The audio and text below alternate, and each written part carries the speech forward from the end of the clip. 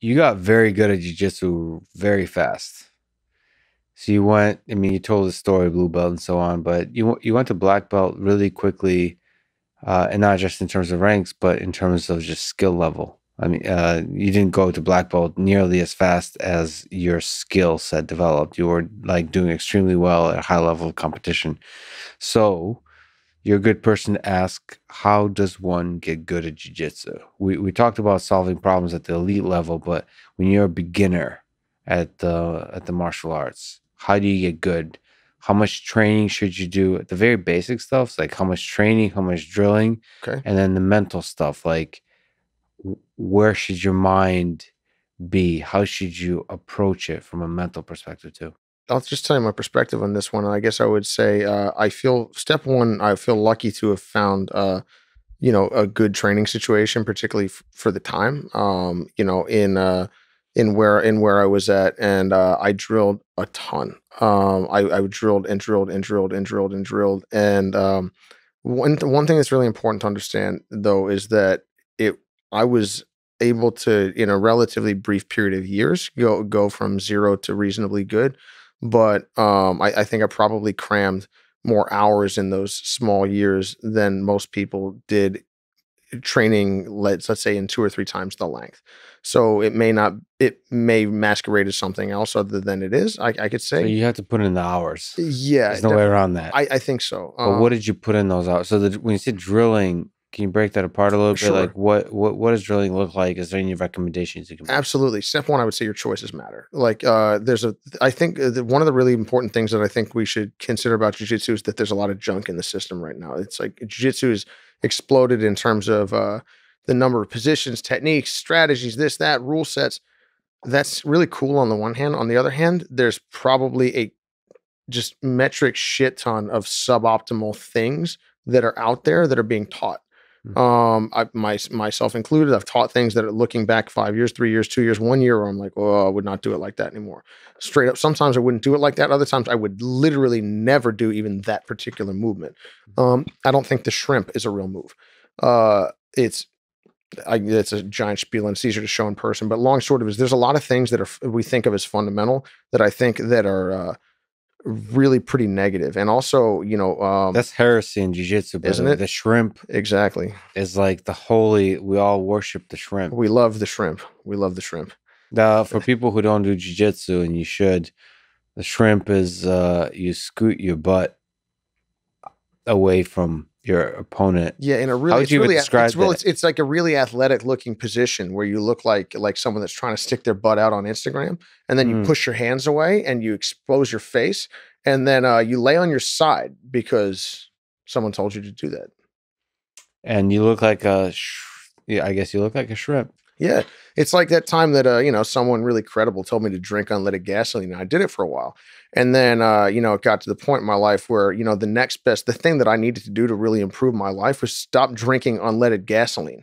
Yes. And I would say that there's like a lot of stuff that's in there. That step one is like it's junk. It's actual junk, and not only will it waste your time, it will straight up it will be like an albatross hanging on you because it affects how you think about things going forward. So although it's funny, like the operating assumptions that we work under have a huge influence. You mentioned like growing up in the United States or this being a capitalist society, like woohoo.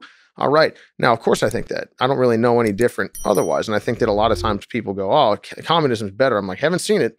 I haven't read any books about it being better, but it's possible. I mean, I haven't experienced it much myself either. So I can't dismiss it outright. But I guess I would say it's a fundamentally differing operating system underpinning, and all of my choices, if I honestly believed in that thing, many of my choices on a moment by moment, on a day by day, and certainly on a lifetime basis would be very different. So I would say that it's tough when you're young in the martial arts, and I mean all of us are always trying to do our best to learn. But when you're young in the martial arts, you always go, if you're a reasonable guy, what do they call it? Like Dunning-Kruger amnesia. I can't remember if this is the right one, but basically you go like, oh, I know what I'm doing here, so I can say that's not right. But then I read a news story about baseball, and I don't know anything about baseball. Sounds credible, and it's bullshit. Yeah. But I can't call bullshit. If you're a reasonable person, you can't call bullshit on things that you don't understand. Even if you suspect it's not right, you're like, well, I've got to reserve judgment. you never, ever, ever set aside your need and also obligation to understand why you were doing what you're doing. And don't ask why once, ask why over and over and over and over about the same thing. Oh, well, I want to shrimp. Why? To make space. Why do I want to make space? To get away from the guy. Well, why do I want to get away from him? Well, because he's dangerous. Well, why is he dangerous? And you can oftentimes get down to, wait a minute, I didn't even need to move. 3/4 of the time, you're actually acting in the other person's self-interest. And I guess a lot of times I can't, this kind of goes beyond what we can, demonstrate here. But I would just say, trying to understand what my base operating assumptions are and consistently reevaluate them, which can be freaking exhausting, frankly, and also sometimes confidence destroying. But you mentioned that I did pretty well relatively quickly. I started in 2004, and I was at Abu Dhabi ADCC for the first time as an alternate in 2007. I won a match there against a black belt world champion. The fact that I was able to beat someone like that was neat, but at the same time says a little bit more about what jiu-jitsu is and some of the issues with it than it does about how cool I am or was, because that shouldn't really happen when you think about it. You're like, okay, you're a champion at ostensibly a very high level of the sport. You enjoy a 3-inch, 4-inch height advantage and a 35-pound weight advantage, and you just got beat. Like, Well, okay, that should not exist. I'm serious. I'm dead serious. That should not exist. If that understand. happens, you're doing it wrong. Is it that I'm doing it right, or is it that you're doing it wrong? And there's enough variance in the way that you're doing it that you're allowing me to win. And now I did happen to win that with the 50-50 heel hook, which was 50-50. But basically, which was one of the early examples of like, hey guys, by the way, people can try to hurt your legs. And that was something like, we mentioned John Danaher, we mentioned myself, Dean Lister, a lot of the guys from the Henzo Gracie team that have had amazing success. They've gone and done great things. And Craig Jones in the competitive grappling world, basically taking advantage of being very, very good in what they're doing, but also a glaring issue with the operating system of jiu-jitsu, which was, a huge vulnerability in the lower body, and not only not attacking it, but having no idea how one does attack it, which means you can't understand how someone will assail you. So anyway, I guess to come back is, if in the absence of knowing what to do, I try to polish what I've got. So if I've got a knife and I'm like, I don't know how to use it, I'm like, okay, I'm just going to sharpen the edge and polish it and make sure that when I need to use this dang thing, I'll be able to do it. Because trying to put together a system when you don't have an idea of what's going on, a lot of times you end up making suboptimal choices. But as long as you're consistently reevaluating what you're doing, and that's something I've tried to do over time, over and over and over again, and try to seek out the most the best and also most articulate or insightful instructors or people of various levels. Doesn't matter if they're well known or not, that could say, hey Ryan, I think you should do this, I think you should do that. And I think all I've ever done in martial arts is try to treat people with respect, honestly. Try to demonstrate appreciation for the many, many people who have helped me over time, and be the type of person that they want to train with. Not the type of, because we've all trained with people that make us think about beating the ever-loving crap out of them. I never wanted to be that guy. And I was basically saying, like, if I train with a black belt when I'm a blue belt, and this person enjoys training with me, that's in my interest. Selfishly, not only do I not want them to beat me up, but selfishly, you mentioned being decent to other people. You want to incentivize being decent to other people, right? With the structure of what you're doing. Selfishly, I'm incentivized to be a nice guy, even if I'm internally a scumbag, which I like to think that I'm not. But basically going like, hey, this guy's way more likely to help me, or this person's way more likely to help me if I shake their hand, say, thank you, I really appreciate you helping me out. And but that thing that they tap me with 4 or 5 times, I'm going to ask them about it. And then they don't have to tell me. They're under no obligation. But I'll say, and whether they tell me or don't, thank you so much for your time. Really appreciate it. And that's it. Okay, so to summarize, what you brilliantly described, I just want to make sure we're keeping track. I went all over the place. No, you didn't. You're pretty on point. But so the first thing is basically, which is difficult. I wonder if we can break it apart a little bit. Is don't trust authority. Essentially, keep asking why. Be respectful without trusting authority. Right. Right. Which is, and then the second thing is be the kind of person that others like training with, or like being around. Sort of being a good friend. So many people just enjoy being around. So one is complete, which is, yeah, you're right. It's attention, which is like completely disrespect the way that things are done. So asking why constantly. One of it is your own flaws and not understanding the fundamentals of what's being described. And then once you get good enough, not understanding, like going against the fact that the instructor doesn't understand. And my inability to understand what you're saying, though, doesn't invalidate it. And that's something like you mentioned, like me mentioning, keeping in mind our own flaws. And then also, again, the flaws that any of us have as the instructor, to your point. And I guess I can speak to being kind of weird. I don't, I like to sit in the corner. But so everyone's a little bit different. Some people, I wasn't terribly popular in high school. I didn't like high school very much. But anyway, yeah, not going to be rude to people, though. I was never going to bully anybody. Yeah. If you said hello to me, I'd say hello back. I would hold the door for you if you walked by, and I would just say like simple things like that go a long, long, long way. And that actually takes us back to our social discussion where I'm like, oh man, how do I become great at jujitsu? It's like, well, I'll start by not pissing off this person who can beat the crap out of me and not disrespecting the person who is probably the closest thing to a font of knowledge at that time for me. So, and then recognizing that I should do that for its own virtue because it's the right thing to do and I should try to treat people decently. But beyond that, even selfishly, it's in my interest to do that. But see, the thing is, this is interesting, is there's a culture in martial arts, a culture that I like, where the instructor, legitimately so, carries an aura of authority. And it's not comfortable to really ask why. I'm not. It's a skill to be able to have a discussion as a white belt with the black belt instructor of like, why is it done this way? Like, and saying why again.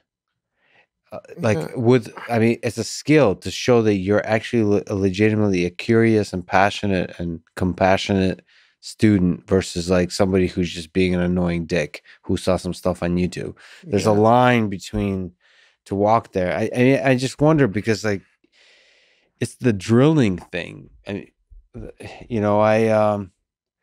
for example, like when I was coming up, there was so much emphasis placed on like close guard, for example. Mm-hmm.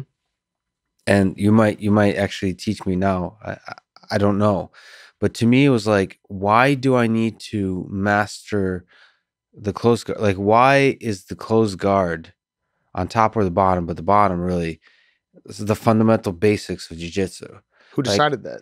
My body says this is wrong. I'm like this. Like I have short legs, but it doesn't even matter the length of the legs.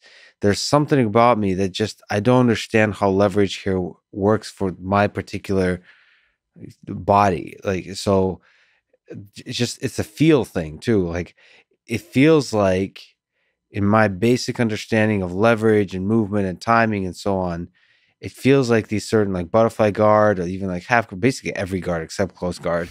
I can play, I can dance. Close guard feels like you're shutting down like the play that Is that wrong? Or is that make sure that's what you want? Because that's almost like an innate characteristic of this guard position, but it's not sold that way, right? It's like, hey, this is a good guard.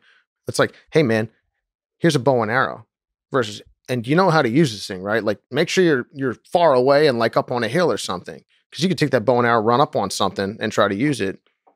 But if nobody told you not to do that, and they told you it was foundational, it's very foundational, it's very important. To everything else too, right?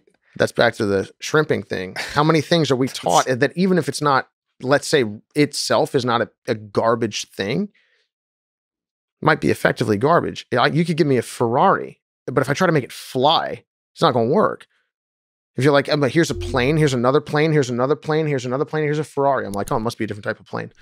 Like you could be forgiven for going there. You know, like, oh, maybe the wings come out or you just go fast enough. That's like a bullet. I'm like, you can make these crazy leaps in your mind, and people are doing that all the time. Mm-hmm. So if you don't provide the context for me, or worse yet, you provide improper context, like how much of a problem is that going to be? Well, I think the skill of the white belt should be just be nice. But so in the complicated human space of when your intention, at least in the big picture view, is good, the question is, it's not always when your intention is good, the actual implementation of it is good.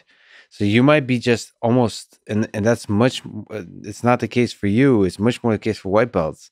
They don't even know, their intention might be good, but they don't know all the lines they're crossing, so they're not actually able to interpret all the ways in which They're being totally insensitive to the requests of others, like Right. explicit requests of others.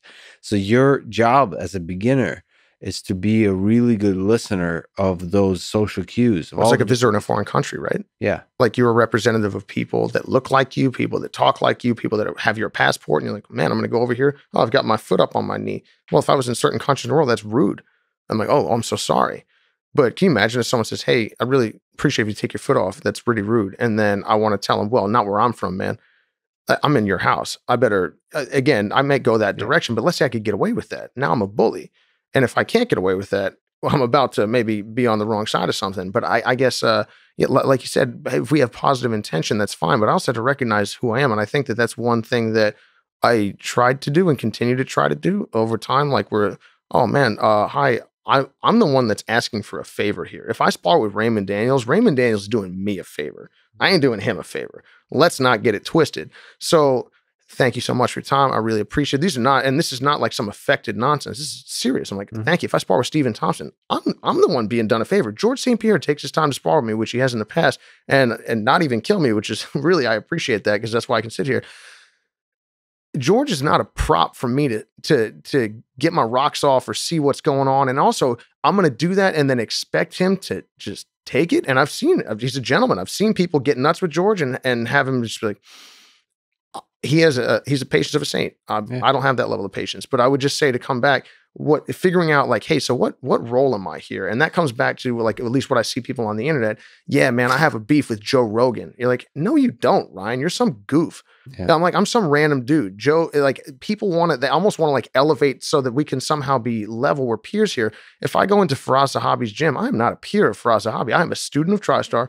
I am a guest in the academy. Yeah. And if Faraz asks me for something short of him, like, telling me to try to do a triple backflip so I break my neck, the answer is yes, sir. I can do that for you, Faraz. No, man. And no worries. And hopefully it should come with, I guess, a level of graciousness. But I guess that's kind of one of the things that I see nowadays with how accessible people are. Because I grew up, being a big, huge baseball sports fan of all kinds. I couldn't send Derek Jeter a message, and much less have a possibility of a reply. And if I do, it's like, I have people send me messages. It's very nice that people send me messages. Some people, again, and not everyone is coming from the same place. But I've had plenty of things that are like, yo, dude, I need you to do this for me. And I'm like, well, I'll tell you what's never going to happen. That I have no idea who you are. And that was how I was addressed. And I don't need, oh man, you're the greatest, one, because that's weird. And two, because I'm not, but just, hey, Ryan, how are you doing? Hey, do you think you could do the following if you get a second? I'm like, if I get a second, you're dang right I can. Why not? It's easy ask. But it started with some level of politeness. And I guess like that's maybe being semi-Southern. Like I grew up in Virginia. Yes, sir. Yes, ma'am. Like and there's all different kinds of implementations of politeness. I mean, most of the successful people I've met, it's been surprising to me how much of you mentioned peers, like I could think of Joe Rogan. You mentioned Joe Rogan, but Elon Musk, they don't they almost treat me like I'm the superior. You know what I mean? Like it's not even that's the politeness. Like. That's the approach. The feeling of it is like I'm the student, I'm the beginner. I'm like approaching a situation like it's almost like method acting of like you're better than me.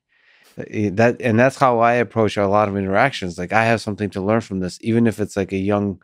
Do you think that they're ungenuine? They're totally genuine. But isn't that a funny thing? Like, in spite of who they are, they're incredibly genuine because they respect. Correct me if I'm wrong. They respect you, obviously, for what you bring to the table. But also, they approach everybody like this. But that's what I'm sure they respect for what you bring to the table. Beyond that, though, they're treating you with dignity as a human being. Yeah, as a human being. That's right. And when they could probably get away with treating most people without a whole heck of a lot of dignity. And I guess what does that always say that again, like you can always tell someone of quality because they treat the king and the janitor the same way. Yeah, that's true. But that's what we're seeing a lot. Like I guess I don't mean to to nitpick, but that's where I take issue, I guess, a little bit or disagree with. Are you going to criticize with the internet again? No, people on the internet. Old man yells at clouds. But anyway. But I guess what I mean is just like the way that people address each other because it's so casual now. Yes, and it's great. On the one hand, it's nice. On the other hand, you go, hey, why can't. Am I somehow am I worried about diminishing myself? It's like the way that I'm sure that people talk to women sometimes. And where it's, yo, what's up, girl? Oh man, she's a bitch. Yeah. Yeah. Versus like, how am I? That was supposed to get a good response. Yeah. What about that was going to elicit a favorable response?